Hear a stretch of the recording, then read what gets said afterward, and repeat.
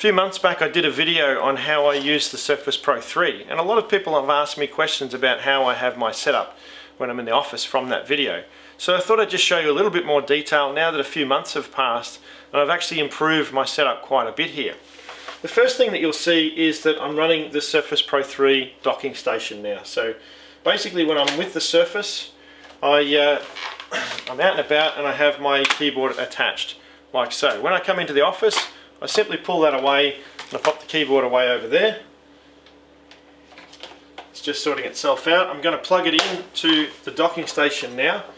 And what I have here plugged into the docking station, first of all, I'm using a Bluetooth keyboard. This is an old Microsoft Mobile 6000 keyboard that I use. I've been using it for many years and I quite like it. It works really well with Bluetooth.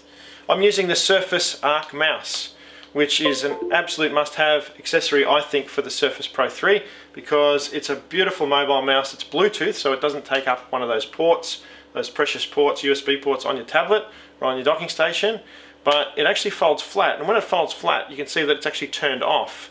When I want to use it again, I simply just twist the arc there like that, and you can see that the blue light's on there, that the mouse is ready to go and use. And it's quite a comfortable, nice feeling mouse. I don't really like the touch scrolling device on it there, but you get used to it.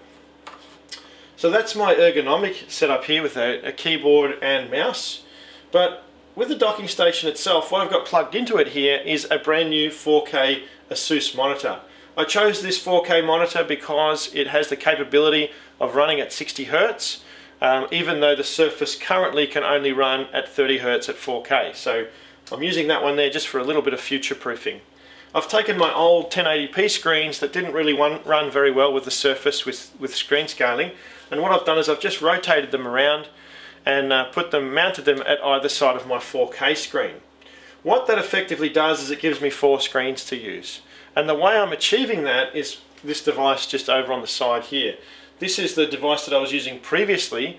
It's a Display Link docking station, this one made by Targus, and it has 2 external monitor ports on it. So it allows me to plug in these old screens into this device here. I then plug that in via USB 3 into the Surface Pro 3 docking station.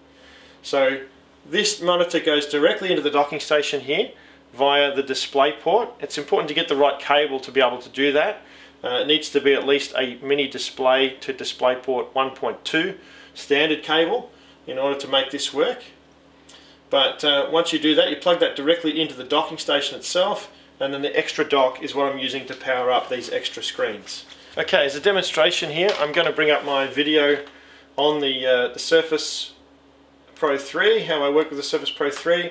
This is a video that's shot in 1080p. You can see that it's running at full HD now, even though that's half the resolution of what's available effectively on the, in fact it's a quarter of the resolution that's available on the 4K screen here. But you can see in terms of frame rate and motion and those sorts of things, the 30 Hz works just fine for video work. It's probably not ideal for gaming, but it does work. If I switch it over here onto one of my external monitors running across the USB port, you'll see the same, that the video runs just fine. It's not broken or anything like that. You can see as I transfer my window from monitor to monitor with video running on it, it works pretty seamlessly.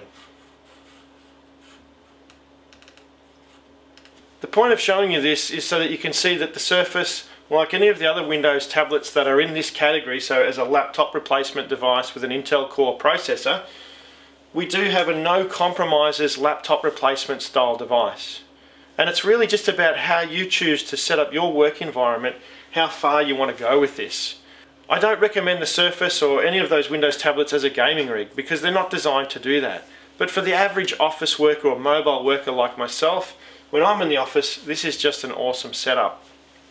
And when I go out of the office, which is quite frequently of course, being able to take my whole office with all of my information, all of my documents and programs and the things that I use when I'm in the office, to be able to go out and to be mobile with that on the device as it is just absolute gold.